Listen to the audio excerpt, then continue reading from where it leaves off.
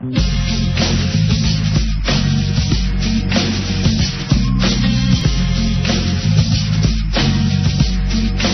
back. We're the Ron and Fez Show on 106.7 WJFK. Rob Bennington, Fez Whatley, thanks for being with us tonight. Nighttime in Galveston City, and you're listening to Ron and Fez. This one's going out to the Fairfax Flasher. You better put something over that nasty ass. Here's Kendra. Kendra, you're on the Ron and Fez Show. How you doing? Hi, guys. Hey, baby. I love your show. Yeah, it really is good, isn't it?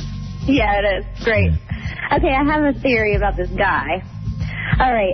Since I think a lot of people are really uncomfortable with seeing nudity in front of their face, I think that he gets a thrill out of this girl being really uncomfortable, out of all these girls being uncomfortable with it.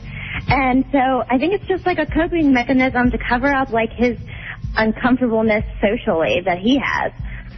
Like, so he's doing it to other people to, like, cover up, like, his own problems. Or uncover them. All right, so since he kind of feels weird, he takes it and makes them feel strange. Right. So that goes back because he wants other people to feel as weird as he does. Yeah, all right, so that takes it back to the control issue we were talking about. Exactly, it's a whole power issue. Where if you consider that a social situation, he's controlling it and how other people are going to feel in it. Exactly. But I wonder if the girl went, ew, or look at that little dank. You know what I mean? Right. Or that would probably make him feel really inferior. But that looks like a dank, only it's smaller. Yeah. I mean, what would happen to him if he didn't get the reaction he was going for? If somebody actually just stood there, didn't scream, didn't gasp, didn't look away, just stared right at it. Yeah, he'd probably feel really uncomfortable, and, like, his whole thing would be turned around on him. Or offered to make sweet love to him right there. I'm so impressed with you. Please come in and bed me. Now, has this ever happened to you, honey? No, it hasn't, no. No. Now, have you ever flashed anybody? Like, just my best friends when I'm drunk or something. All right, just girlfriends or guys? Both. Now, most, I noticed, like, in the last few years, whenever girls are drinking, you're going to see the pups. Oh, yeah. And now there's a couple of real reasons for this to happen. Number one, whenever you're on a boat. When you're on a boat, the tops come up. Yeah. And also, a lot of times it shows. Or if there's any chance at all that they'll get beads.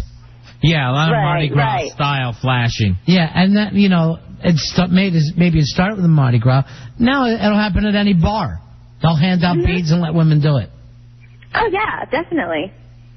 And I guess the boat situation, or if you're dressed in a bikini top for a show or something, that's easy access. Right. So it just lends itself even more to the situation. Yeah, definitely.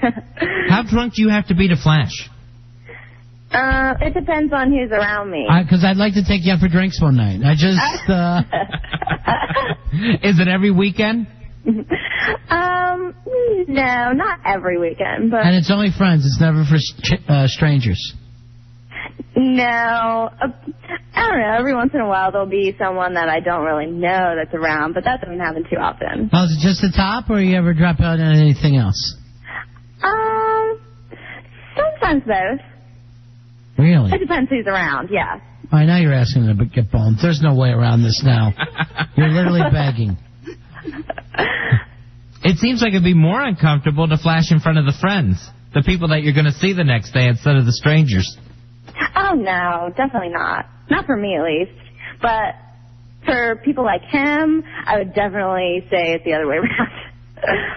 Yeah, for the Fairfax flasher. Yeah, I'm sure he doesn't have friends. Unless either that, he could be like one of those friends. One of those church-going guys. Could be, yeah. He's a church-going guy. It's a possibility. And he's letting out a little steam, among other things. Oh. Right. Little cream. Yeah. After work, I need to let off some cream. That's the only way I can really deal. But, a lot of times you find out that those church-going guys, or guys that just have responsibility or a lot of pressure on them, they got to break something, They got to get their freak on. Yeah, they got to shake out. Those will be the guys that end up maybe like in a spanking club or something. Right. The S&M club. Right. Or go home and put on a diaper. and just play adult baby. I love adult babies. I would never want to change one. But I never thought to myself that was a real thing. I always thought that was a way to get on TV. I don't see the sexuality of a man pretending he's a baby, since babies don't have sex. I can understand all the other S&M stuff. But why would you want to pretend you were a baby? Right, none of that has anything to do with the sex, because if you look at any of those relationships adult babies have on TV, it all goes to, like, the changing and stuff. Mm-hmm. It's a lot of it's all about nurturing. Well, they don't actually mud in their big pants, do they? I don't think they do.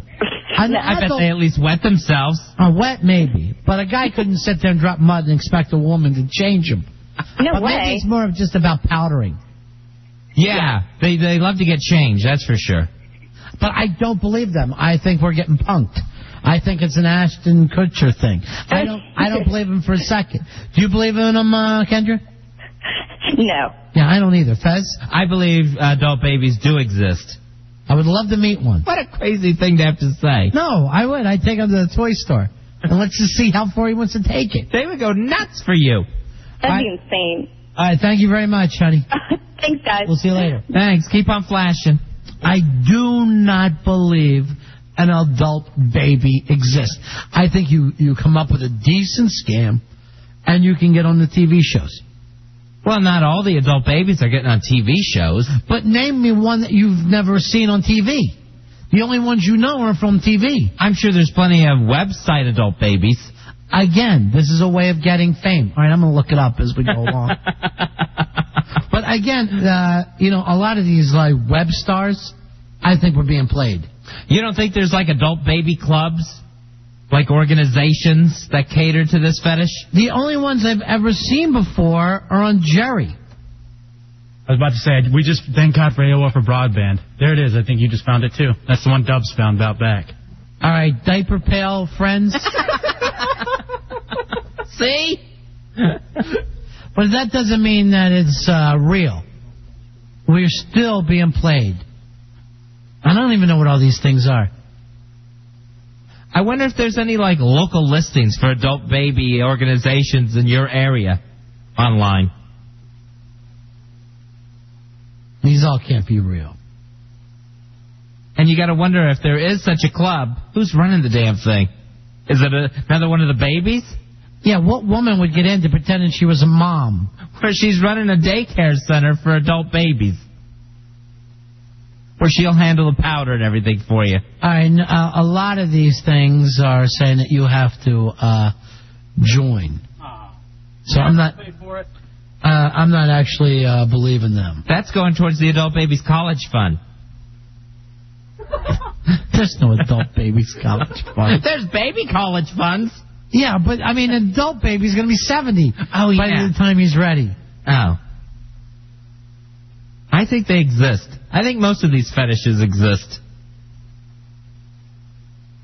There's a lot of weird people out there, Ronnie. And you don't know what they're all into. I fancy this spy report got sent into a... Spy report. Spy report. Mick Foley back in the WWE to ref Hell in a Cell with Bad Blood. Okay, because all the referees said there's no way they were getting in Hell in a Cell Sunday on pay-per-view of the WWE, Triple H and Kevin Nash, so they had to find someone hardcore enough to climb in the cell. All right, that means I'm in. I'm going to watch this now. I'm glad to see Mick back, though. Yeah, me too. That's the only reason. That's the only reason at all that I'll watch this. You know, I know they all come back, but the last time Mick left, it really seemed final to me. Yeah, I know, but there were some hard feelings. Yeah. And again, everybody makes up when they get the cash. And he got on to Junkyard Wars or whatever it was. Oh, yeah, he's done well. With China. And I don't even think she's still on that show. No, I don't think she's doing anything now, China. It's very hard for those women to make it away from wrestling. Because where else are you going to get 20,000 people screaming for you? It's either rock and roll or wrestling. And like we said with the Mick Foley thing, she'll be back. China, if Sable could come back, China will be back easy. Hey, is there ever any adult baby women? You know what? All you see in adult baby is adult baby boys. And none of them are thin. No, they're all pretty chubby. That's their baby fat. That's their adult baby fat. I guess you're right about that. He's just a baby. And they're all bald like real babies. Yeah, that's the good part. So they get right into that. Right. You know who looks like adult babies would be perfect for it? Tenacious D. Both of them. They both look soft and cuddly, and that they would enjoy sitting around in a diaper. They should be an adult baby band. I wouldn't be surprised if they come out and perform in diapers sometime. Especially, KG? Is that the other one? Yeah, Kyle Gage. Yeah. KG really looks like he could enjoy that. He's a soft little hairy baby.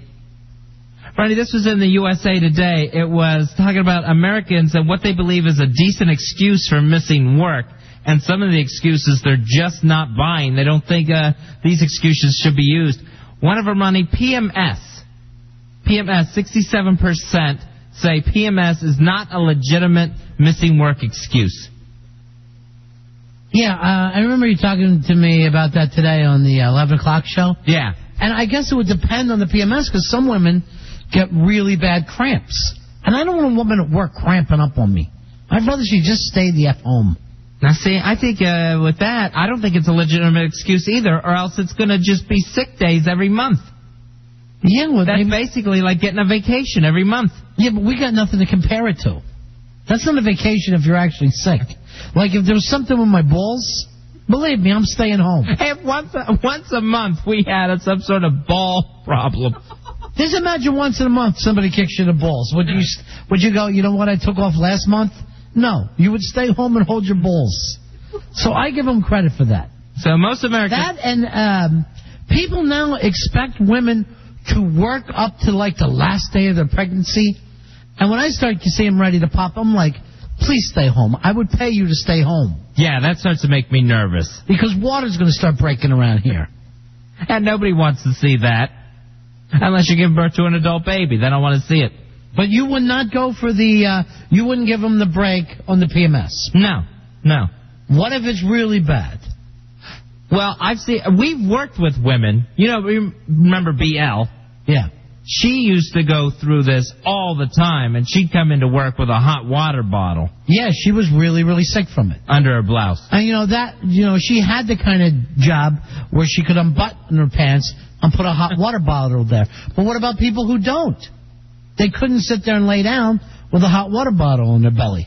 See, it just seems too easy for me. But you saw her. She wasn't faking. There was no reason for her to play that gimmick that she was ill. Yeah, but she was functioning. Only because of the type of job she had. Let's suppose she did something more physical. She wouldn't be able to show up. I don't want my hostess sitting there with a hot water bottle all over her pooch. 866-277-4969. It's the toll-free phone number. So that was one of the excuses. Also, allergies was on there, Ronnie. I can't, allergies, again, I'm grossed out by it. Rory always had allergies, and I couldn't look at him. I find allergies filthy. He would puff up bright red, and the eyes would constantly be watering and itching. And then these people now, it's not like an occasional nose blow. They blow their nose around you constantly. And I can't be around that. Now, it seems like every other commercial is allergy medicine now. There's always all kinds of pills now for allergens. I always thought there were a lot of those, though. I always thought there was a lot of allergy commercials. My brother had them bad. My brother-in-law gets terrible. He gets terrible. What's he allergic to, do you know? Grass. That's everywhere. Cutting grass. And spring is just unbearable for him. No, he's a healthy guy. He's an athlete. But this one time a year, he's really, really sick. What are you going to do? The guy's sick. You're going to say, oh, come in anyway? What's so damn important about your job? You got to come in sick. What kind of job is that? Most people, according to these polls, are not using that as an excuse. They're not buying it. Yeah, but is that the bosses saying that or other people? It just says America. I mean, it's like saying if you don't suffer from it, why would you care? It's like I don't suffer from diabetes, so when someone starts to tell me about the diabetes, I'm like, I don't know what to say back to you, brother. It means nothing to me. I've got nothing in my mind that I can have anything to do with this. I think for most people, they probably look at some of these things like a smoke break. You know, like, why do employees that smoke get to take so many extra breaks and leave the building and stand around outside? I don't think you do get that. See, that's another thing. You get a certain amount of breaks. Some people are smart enough to spend that on their hobby, smoking. But it's the non-smokers who aren't getting it. You think they're just taking their normal, regular break? Yeah, they're not taking extra time. You get breaks. It's like here. I go out and smoke during a commercial. It's a commercial. Well, those are our breaks. We have to break that. Right, but so do other people. If you have a decent union job. Also on the list, let's see here, hot flashes. Now, hot flashes, I don't even understand. Older women get them, right? Yeah, when you're going that's through the change, right? No, see, let me tell you something. I've heard about the change since I was a little kid. It always weirded me out. I still don't know exactly what happens, but I'm going to believe anything a woman tells me if she says she's having a change. I'll go, why don't you stay home till you changed? I don't want you changing in front of me. To me, it comes across like a werewolf thing. Now, is it really where the hot flash? Is it really where the woman actually gets hot? Yes. Is that how we're physically hot? Your body is changing. I guess you are going through whatever it is from being a woman who would be able to get pregnant to not. So things are closing down or shutting down. I don't understand exactly. The hormones are all changing. The hormones are changing terribly. So you'll heat up or freeze out, and then their moods change. And to me, even when I was little and I'd hear the older ladies talking about it, it freaked me out. Now, I don't know this, and I'm just asking, is a hot flash also a moment of being horned up? That's also part of the change, but it doesn't mean that's what the hot flash means. Oh, okay, so that's not like a wives' tale. No, it does, because your hormones are changing. So they could suddenly be horny, they could suddenly be cold, they could suddenly be sad or mad. That's just like another emotion that they're going through. Are you saying a woman who works for you for years as a secretary or assistant manager, she can't take a little time out because she's doing this? I say stay the F home during a hot flash. I don't know. I wonder how often they come. Oh. No, not that. No, I mean the hot flashes. No, you meant with the UM. No, I did not mean the UM. Because I saw you actually put little parentheses up. My fingers were down at my sides. Your little quotation marks. You said, I don't know how often they come. So I don't know if you're getting hit with hot flashes if they come on a regular basis. Oh. No. If you have them on a regular basis. Like contractions. No. You have no way of knowing how that's going to work. That's just like a nightmare that comes from out of nowhere on you. So stay home. What else you got? Hangovers. Hangover, it depends. So on that, 92% said that is not a legitimate excuse to miss work. Yeah, you're supposed to drink on the weekends. And we had both Rory and Billy will take hangover days. Yeah. See, and I got nobody on that. That's self-inflicted. Yeah. Now, well, here's what you do. Obviously, you need to drink during the football game, but not during the second game. You drink hard during the first game, and you get to bed early that night. You go to bed 7, 8 o'clock at night. But you don't need to be drinking on a Sunday late at night and then hung over the next day.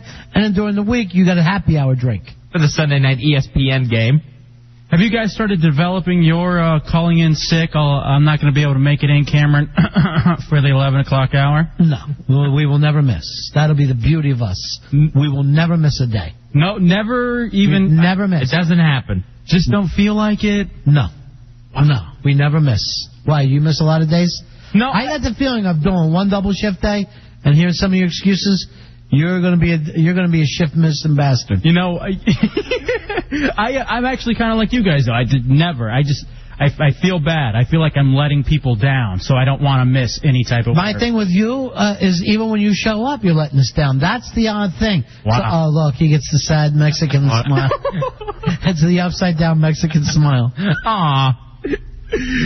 So, all right, well, that just means I'm going to always have to be here then. Yeah, but the beauty is even if we don't come in, you have to come in anyway. It's so true. The board. You seem really worn out, though, just after the first day, El Jefe. And you're also a little, loopy, aren't you? No, actually, I'm okay. The donut. No Shoes Donuts. Yeah. Mm-hmm. Eat another one. No, I'm on a diet. All right, one more. You know, I saw How are you on a diet? I saw you eat Italian last night. Yeah, well, I mean, I try to work out every day, though. What's your workout like? I will hop on the elliptical for 10 minutes to get warmed up. I'll hit the weights depending on the body part, and then I'll run for 10 minutes. You like to do the upper body?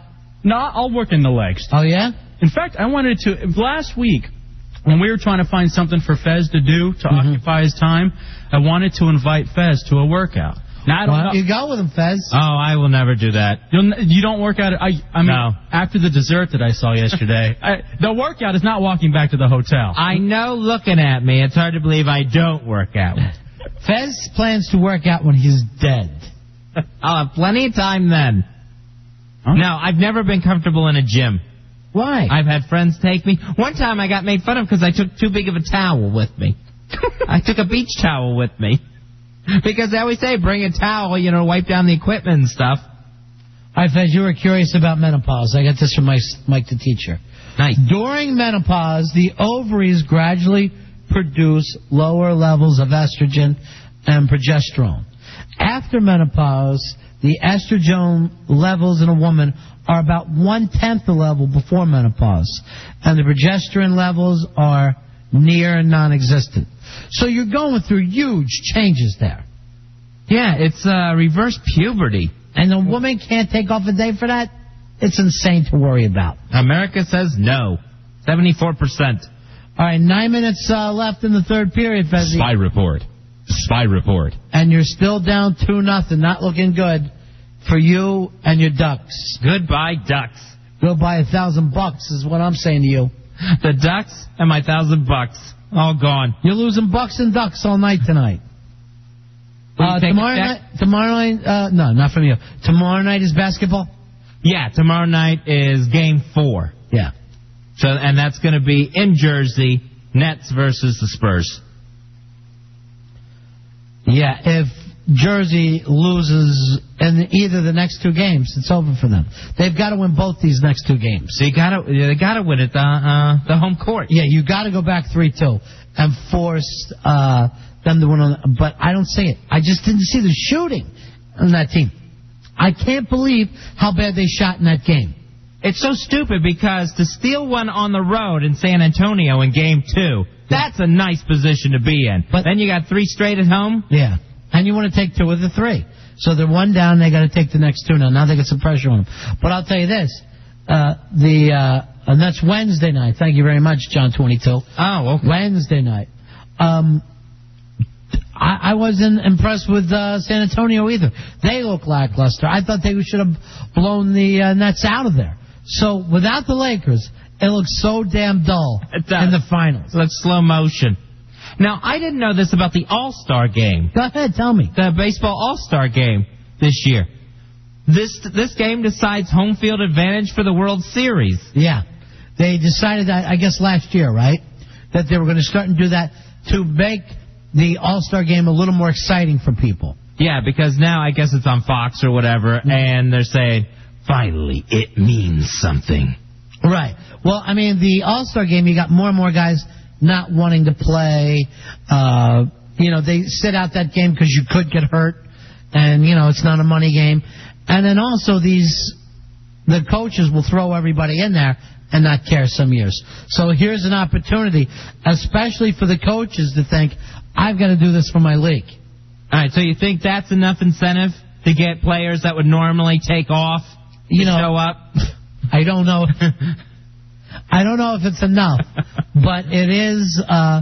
It does add that one extra little thing. It's got to make it a little more exciting. Actually, it's like gambling. You need that one little thing to make a game interesting. We'll take a break. We're right back. It's the Ron and Fez Show.